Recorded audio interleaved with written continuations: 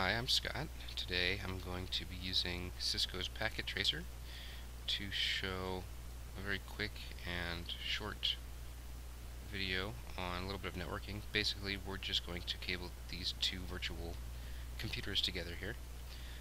Since this packet tracer is a little bit outdated, we'll be using a crossover cable as though each of these was running Windows XP.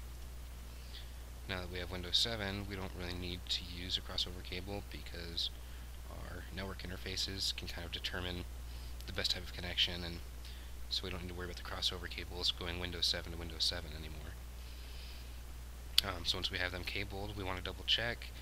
It doesn't set up the IP addresses for us, so we'll do that. And we just want to make sure that they're on the same network.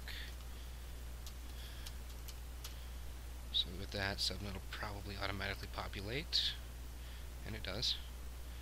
And we want to make sure the other one is on the same network.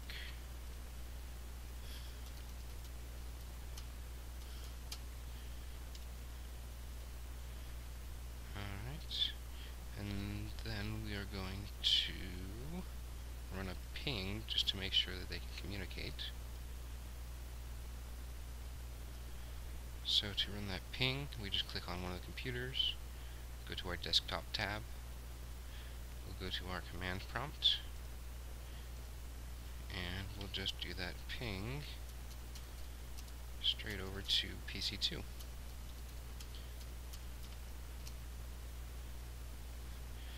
And that shows us that we did connect these two computers correctly, and they are on the same network. That is all for this assignment.